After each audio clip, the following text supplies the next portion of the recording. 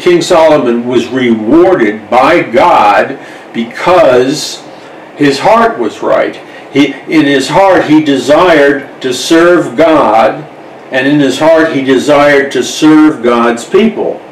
As such, because his heart was right before God, Solomon was rewarded by God, and God made King Solomon the wisest ruler that has ever lived in history. There was nobody wiser and nobody who possessed more knowledge than Solomon. You see how God prioritizes the importance of knowledge and wisdom, especially when you're trying to fulfill God's destiny and call for your life. And then number two, and number two goes along with God giving Solomon wisdom and knowledge. God gave Solomon the ability to generate and acquire wealth, and that of course is connected to wisdom and knowledge. And Solomon was not only the wisest, most knowledgeable man that ever lived, Solomon was the wealthiest king who ever lived. His wealth and his empire and what he owned, his assets, the assets of King Solomon dwarfed the Rothschilds and the Rockefellers, etc., etc. So knowledge is imperative. Why? You see, people who are in rebellion from God, people who are in the occult, people like Sir Francis Bacon, head of the Rosicrucian movement, which eventually became the Illuminati movement. He was one of the most powerful occultists in the world, Sir Francis Bacon. And his partner that mentored him, Sir John Dee. Sir Francis Bacon and Dee were the advisors to the Queen of England. Sir Francis Bacon was an intellectual, a scientist, and a deep practitioner of the occult. The problem is, his knowledge was not all in the area of godly knowledge, because he sinned and dipped heavily into acquiring satanic, demonic, or carnal knowledge, which eventually was his undoing. So, but Sir Francis Bacon, to show you the power of his intellect, he was the inventor of the scientific method. Empirical science, scientific proof. He was an intellectual, he was an artist, he was an architect, he was an engineer, he was a chemist, he was a historian. We could go on and on. By the way, the Pilgrims and the Puritans, if we're comparing them to Sir Francis Bacon, the Pilgrims and Puritans were totally unlike today's Christians. Even as children, they knew Greek, Hebrew, Latin. They were highly developed and advanced at the college level, the Pilgrims and Puritans. They were fully knowledgeable about things like physics, economics, history, architecture, chemistry, biology, theology, ancient super civilizations, governmental structures, laws, philosophies, the history of the Greeks, the Romans, and many other cultures. If you would compare the children and the adults who were Pilgrims and Puritans intellectually with the intellectual level and educational knowledge level of Christians today have been sadly so dumbed down by the educational system that they're operating at like a first, second, and third degree level, whereas the Pilgrims and Puritans would be operating on a PhD level. It's because the Pilgrims and Puritans had such a robust knowledge of history, government, laws, philosophy, science, medicine, mathematics, and so on and so forth, along with theology and a knowledge of the Bible and a thorough knowledge of history, that equipped and enabled the Pilgrims and Puritans to begin constructing early America, and they constructed it with such intellectual excellence and such knowledge that the Pilgrims and Puritans created a firm foundation for the completion and vision of America was built upon the firm intellectual, scientific, biblical foundation that was laid out by the Pilgrims and Puritans. So what I'm saying is, America today, with its both complex and completely unique and different legal system, governmental system, societal system, etc., etc., America is the only nation on planet Earth, the only nation on planet Earth that has such unique freedoms, liberties, and laws, like life, liberty, and the pursuit of happiness. No other nation has that but America. And only America, because of the Pilgrims and Puritans, knows that those certain inalienable rights come directly from God. They don't come from man passing it on to man. They don't do that. They don't do that. So they were able to build America in a phenomenal way, and they built it upon the knowledge, the historical knowledge, and the wisdom of the Pilgrims and Puritans. Freedom of speech, freedom of religion, freedom of the press, all of our freedoms, our method of government, the whole thing was all built uniquely by the Pilgrims and Puritans. No other nation in the history of mankind has ever built a society like America. Israel was comparatively close, but America is completely unique. And it's because of the unique legal, governmental, economic structure, societal beliefs of America that all have its roots in biblical truth. It was for that reason alone, the roots in biblical truth, it was for that reason alone that God raised up America above all the nations on planet Earth, which is exactly what God promised in Deuteronomy 28, the blessings and the curses, where half the chapter is divided into all these blessings that come upon God's people. Most of the blessings written are economic, that come upon God's people if they will do two things. First, they must worship only the true God and not worship idols. Secondly, they must hearken diligently unto the voice of the Lord thy God, which means they need to read the Bible, study the Bible, and obey the Bible diligently. If they do those two things, only worship God, not idols, and obey the Bible, study the Bible, and do it diligently, if they do just those two things, which are outlined in Deuteronomy chapter 28, verses 1 to 2, God promises to raise that nation up above all the nations on planet Earth.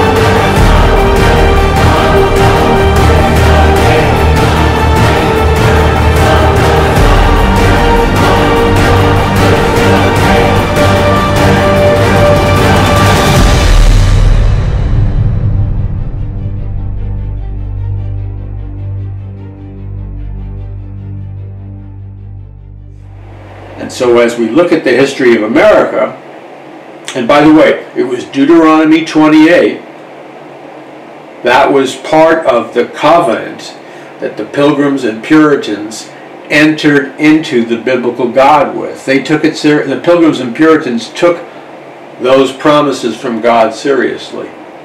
Even though they were originally meant for the Jews, the Pilgrims and Puritans secured those blessings by faith. So America, even though it wasn't perfect, but its heart was intending to obey all of those covenantal blessings, God raised America up above all the nations on planet Earth in just about every way. Economically, militarily, on a societal level, America is without comparison, not because America is good or virtuous, because of the covenant of the Pilgrims and Puritans.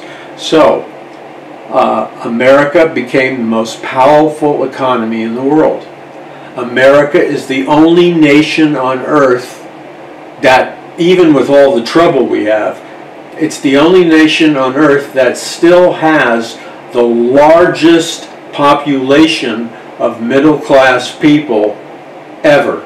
No other nation in the history of planet Earth even remotely has the number of middle-class people that America has. That's the blessings from the Pilgrims and Puritans. Because you see, middle-class people have a relatively prosperous lifestyle. They have a large degree of freedoms. Up until recently, it was almost a guarantee that middle-class people could start from nothing and create their own business. Middle-class people and working-class people both enjoyed these blessings, and middle-class and working-class people had the ability to own their own home. When you look at history, the way all the other nations still work, because they didn't have the blessing of the Pilgrims and Puritans, every other nation on planet Earth up to this very minute has either practically no middle class whatsoever, or if they do have a middle class, it's a very itsy-bitsy teeny middle class. People do not own their own homes, and people are far, far poorer up until recently. And American middle class and working class are more prosperous.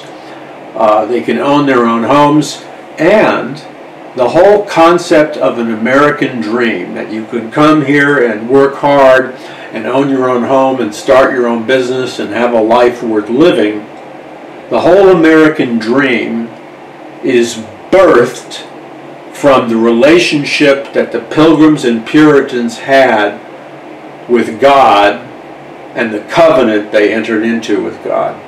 No other nation on earth has the equivalent of American dream. Can you imagine them saying in China, come here to enjoy the China dream or the Chinese dream? That would be a sadistic and cruel joke. China is a totalitarian dictatorship. They don't own anything. I don't even know if they own their own toothbrushes. They don't own their own homes. Same with Russia, communist Russia. The same with every other nation on planet Earth that has embraced socialism, secularism, communism, and Marxism. They don't have an American dream. You would call their reality, a good synonym would be not the China dream, but the China nightmare. Not the Russian dream, but the Russian nightmare. Not the Cuban dream, but the Cuban nightmare. Not the North Korean dream, but the North Korean nightmare. Do you see where I'm going with this? Because none of those nations were raised up by God out of a covenant that the Pilgrims and Puritans established. In my book that you can get at a discount, 2 books, A Prophecy of the Future of America, Volume 1 and 2. You need to get it. And you need to also get The Greatest Battle for the Hearts and Minds of Mankind in the History of the World. And you absolutely need to go to paulmcguire.us and order yourself on a pre-sale discount my brand new book that's coming out, Power from On High. I'm telling you, you need to read these books, pass them around, and prayerfully, you know, I'm not trying to disparage other Christian authors and stuff, but there's so much religious junk food out there that has the spiritual, nutritional value of Cocoa Puffs and Fruit Loops and all these other sugar, hyper sugar garbage foods.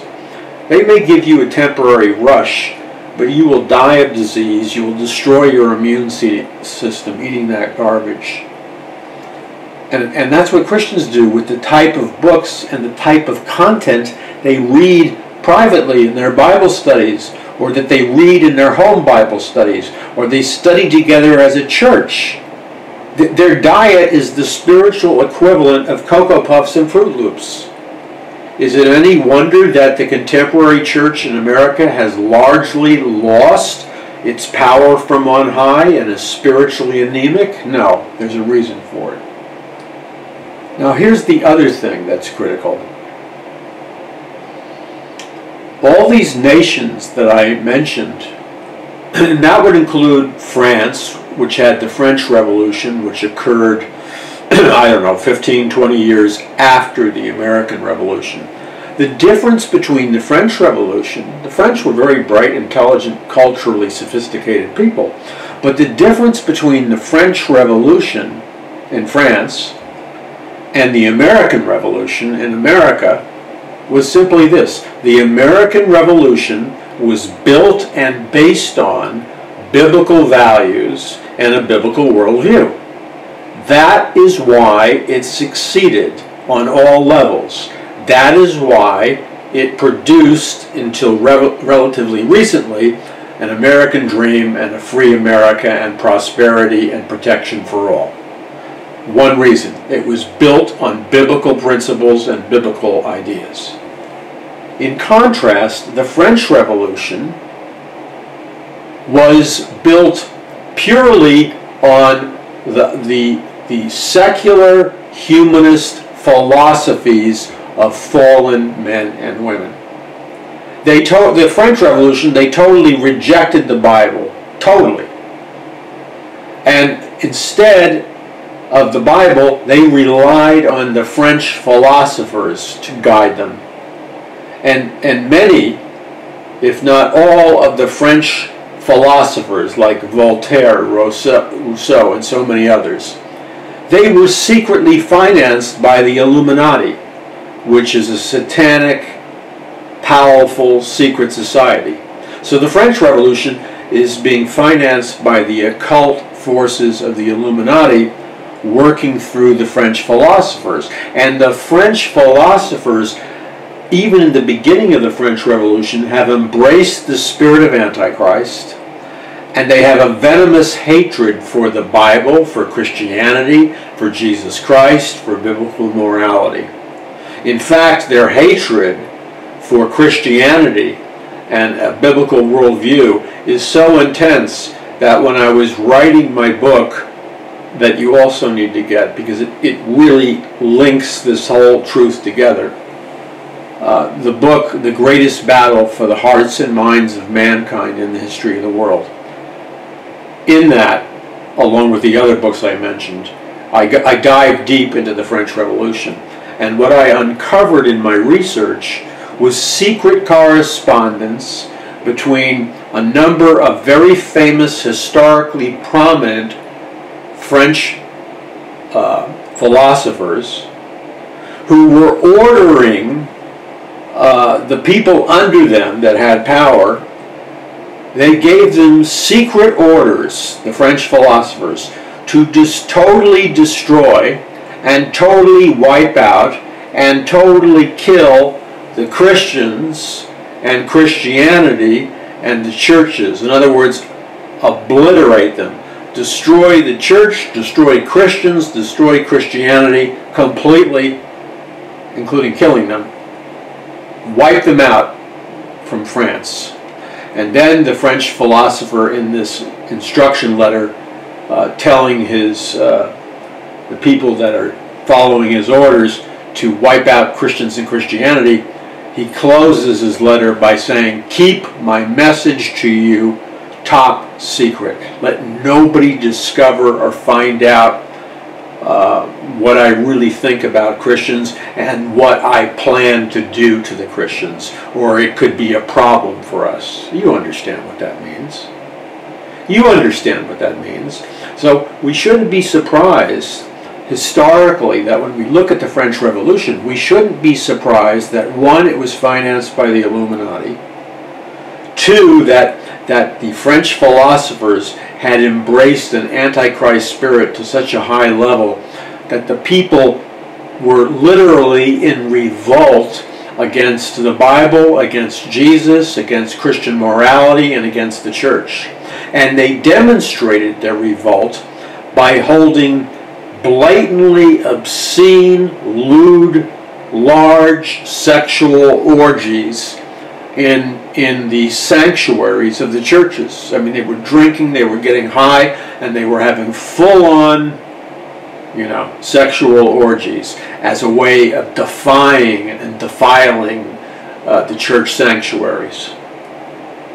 Then, under the demonic guidance of Illuminati agents and others, they erected all these guillotines in Paris. And as I said the other day, when I was doing research for the greatest battle for the hearts and minds of mankind in the history of the world, I spoke at a church of 25,000 people in Paris, France, and talked to them about some of the things I'm telling you about.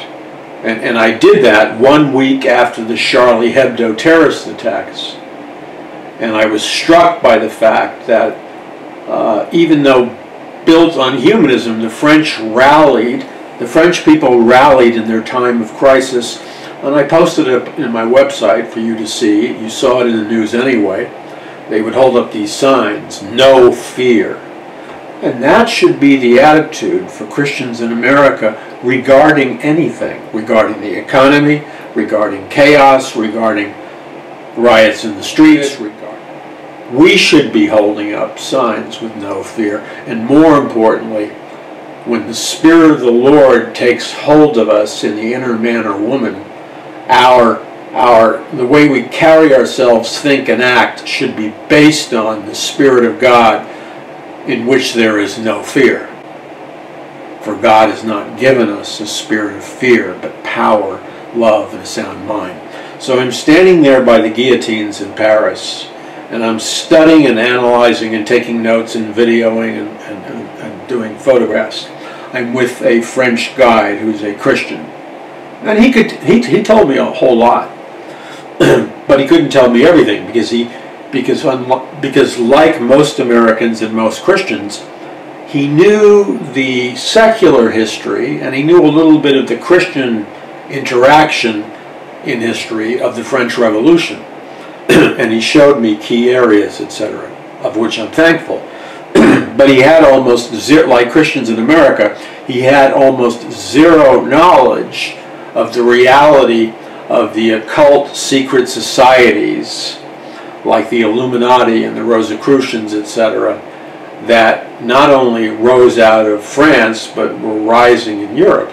So he didn't have the ability to recognize blatant occult, Illuminati, and satanic symbolism all over the place, which leaves a huge clue as to what was really happening. So I'm standing there and I notice that there's a long walkway, really long. And on this walkway, which I'm walking and standing, beneath my feet, going back, to the French Revolution, this is exactly the same place that I'm standing on that the guillotines were in position. And of course, with the guillotines during the French Revolution, they were chopping heads off just like crazy, and the heads would roll, their bloody heads would, any enemy of the revolution, which included Christians, they were beheaded, their heads were chopped off, and their bloody heads were thrown in baskets, and I don't know what they did with them. So it was a massacre, and especially Christians were being massacred. They were being beheaded if they didn't go along with the French Revolution. So I'm standing there observing this and taking notes, and what I see at the end of the long corridor where there's the guillotines, I see a very prominent, very large sculpture of a giant pyramid with the all-seeing eye of Lucifer and the words from Latin, New World Order, on the base of it. So there where the human sacrifice had taken place, there where the heads were beheaded and the blood rolled, fueled by the Illuminati, they left their signature, the occult pyramid, the all-seeing eye of Lucifer, which said New World Order on the base of it. But that was just one out of numerous hardcore, blatant occult symbols that I saw, which gave me a whole different perspective on the spiritual dynamic underneath the French Revolution. I saw, for example, they looked like giant Ferris wheels, okay? And they would be on street corners very near this historic place, which was across, it was very close to that famous French museum, which slips my mind right now, but you know what I'm talking about. And the palatial castles and residences of the royalty of France. And I noticed that there were more symbols, and that these giant, they looked like Ferris wheels, which were at the different corners of these major intersections in Paris. I didn't quite get it until after 4 or 5 days in Paris. But the guy that was my guide, this French guy who loved the Lord, we were driving by, and it was early in the morning, and all of a sudden I understood what these Ferris wheel things were. Because when the sun hit them, so now I'm watching with the sun bathing these Ferris wheels, and they all light up with a golden hue, and all of a sudden, pow, I understand. I have kind of like a revelation of what the symbolic Ferris wheel things were on the street corners of the major streets as it's being hit by the sunlight. What they represented was the Sun King. In fact, one of the kings of France, he was called the Sun King. And if you study occultic history, which I have, you have to, because it's all what Mystery Babylon is about in ancient Babylon. In fact, what I'm telling you right now originated in ancient Babylon at the time of the Tower of Babel. This whole Sun King stuff. I'll explain what I mean. But it's in far more detail in my book, The Greatest Battle for the Hearts and Minds of Mankind in the History of the World. All of a sudden I have an epiphany, and I see what these wheels of light are. What they are is they're symbolic representations of the sun god, or the Sun King. They're not just Ferris wheels. When they're hit with the sunlight, they reveal what the artist or architect intended. They're symbols of the occultic sun in ancient Babylonian mystery religions. Because when you dive deep, which I have, and it's in my books, I mean, if you read my books in sequence, you'll see there's a truth. There are truths that gain momentum and power. And if you want to have knowledge which will grant you power, you have to understand the nature of the matrix or reality that you live in, and how you, by the Word of God, by godly knowledge, by renewing your mind with the Word of God, and a biblical worldview understanding of history, you can transcend the matrix that we live in, because it's a control system. Okay, so I realize what I'm looking at is a depiction of the sun god, and that of course is referenced by the name of a French king who was referred to as the Sun King. And it's a historical fact that the Illuminati was very instrumental in France and Paris in both creating their enlightened, quote, enlightened society, humanistic society, and financing it. And so when you're looking as a researcher into what's a symbolic wheel that represents the Sun King, and you understand history, knowledge is power, then you understand that this is taking you back to ancient Babylon, the ancient mystery Babylon religions, and the central theme of mystery Babylon, which was birthed in ancient Babylon at the time of the Tower of Babel. The founder of ancient Babylon was Nimrod. According to history, which means, historical legend, historical beliefs, according to history, the founder or king of ancient Babylon and the builder of the Tower of Babel was Nimrod, who was thought to have been a Nephilim because he was a mighty man of God, genetically tall, and had a knowledge level that was way beyond the average person. So Nimrod is on his way to Babylon, and he stops at, forgive me for being a little bit vulgar, but he stops at a whorehouse. And in the whorehouse, according to ancient historians, he either fell in love with a beautiful prostitute, or he fell in love with a beautiful madam and prostitute of the brothel or the house of prostitution. So he brings this beautiful woman, her name was Semiramis, back to Babylon with him. He can't tell the people of Babylon that he has just married a prostitute or a madam of a whorehouse. He can't tell them that. They would go berserk. So he lies. And Nimrod's cover story is that he married Semiramis, who was a goddess. Okay?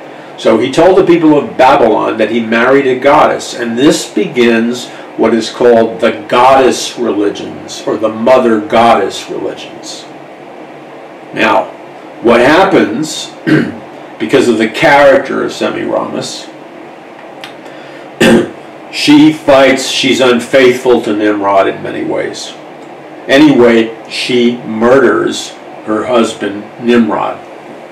And she realizes now she's in big trouble if the people of Babylon find out. So she too conceives a lie to tell the people of Babylon that will explain the disappearance of Nimrod, who's no longer around. And she points up to the sky, she points up to the sun, and tells the people of Babylon, look at the sun. She says, Nimrod has ascended into the skies, and Nimrod has become Ra, R-A, the sun god. So this begins the foundation of the ancient occultic mystery Babylon religions. Semiramis is the female goddess, okay, the former prostitute, and Nimrod, who's dead, is now Ra, the sun god. Okay, this is like a cosmic soap opera. Now, excuse me for being somewhat vulgar, but there's no way to tell the story without giving you some idea of what Semiramis did, and it involves some vulgarity, so, forgive me, but there's no way I can convey the historical reality without at least dipping into that, so here it goes.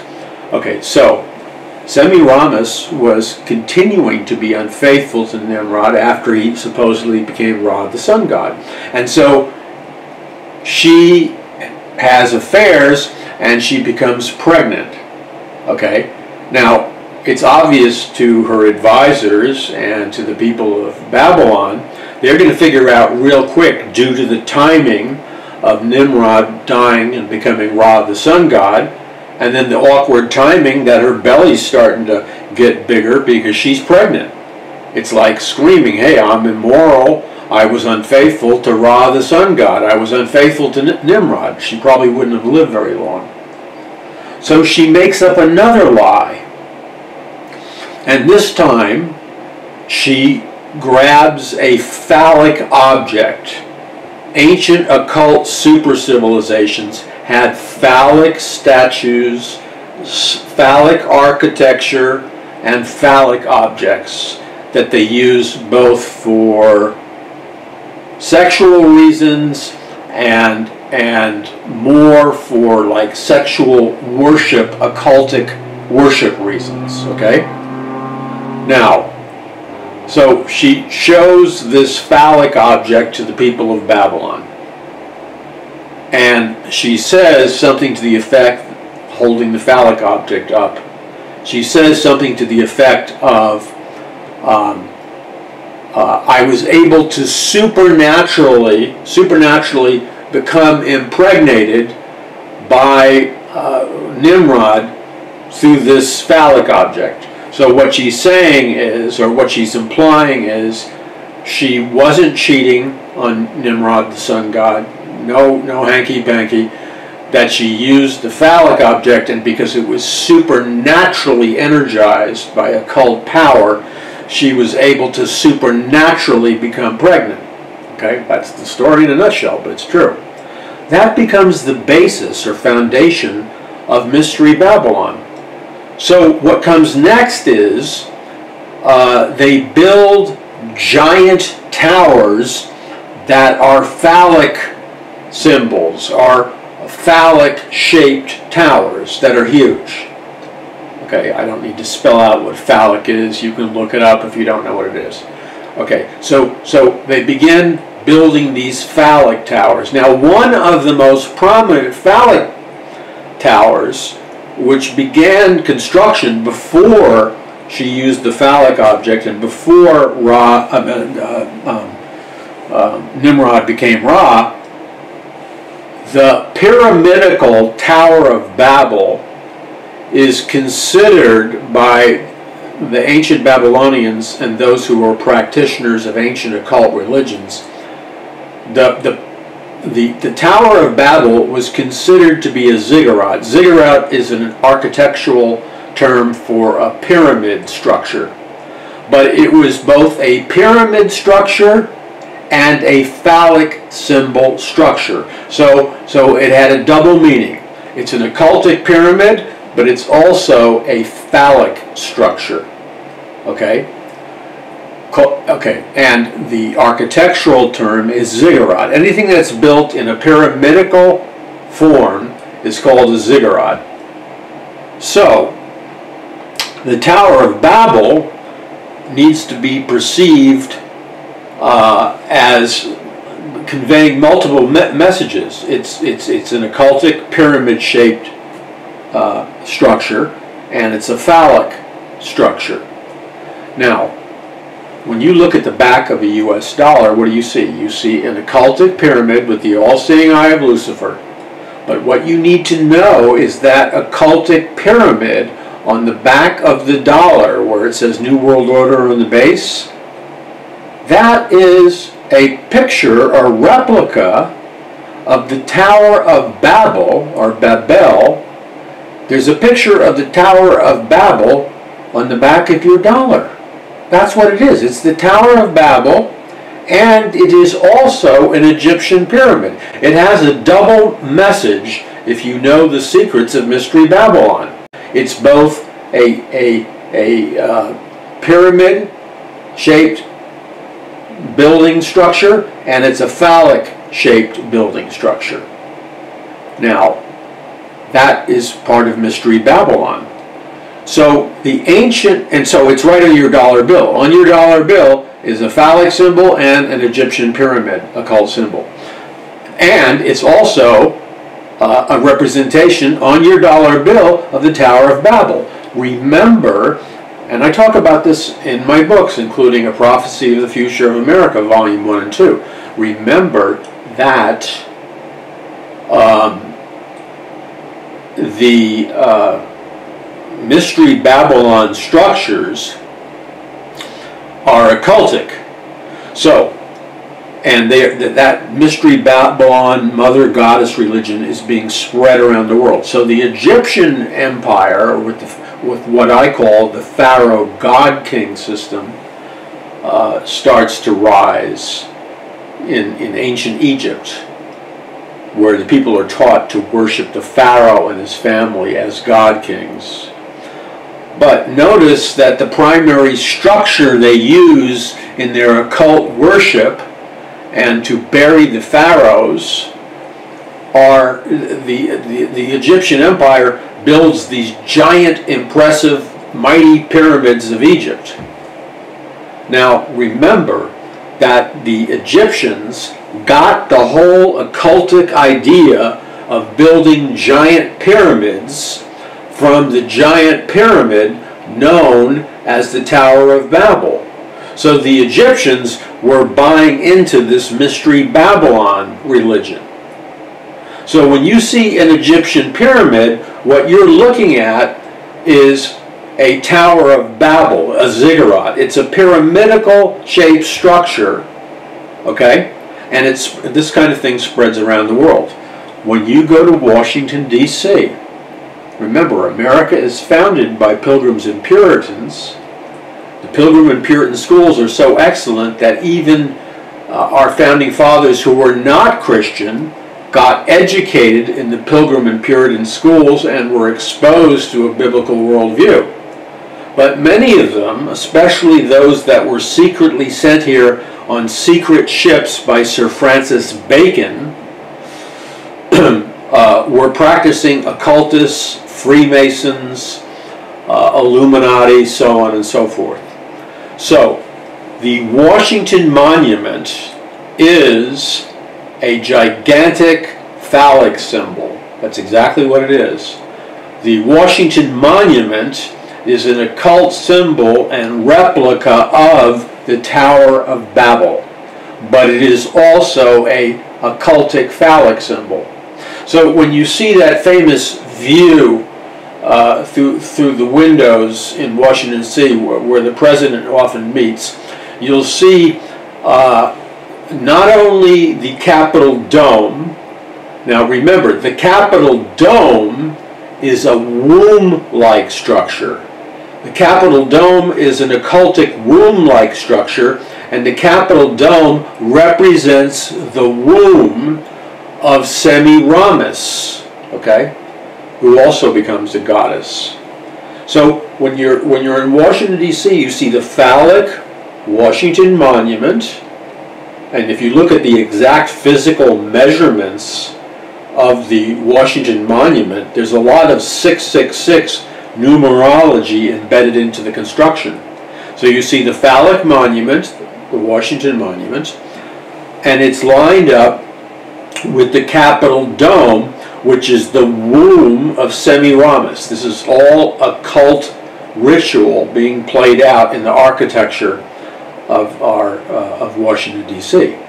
Now, it doesn't take a rocket scientist to figure out what a phallic symbol has to do, with a womb-like structure.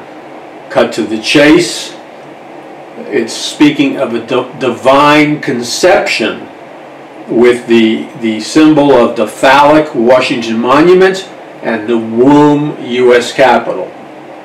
When you are standing inside the U.S. Capitol and you're looking up at the dome roof, what you will see is all these paintings on the dome roof of the U.S. Capitol, the womb, paintings on the womb of Semiramis, and you'll see paintings of the gods and goddesses throughout occultic history: Neptune, Diana, Aphrodite, Venus, Osiris, Apollo, etc., etc.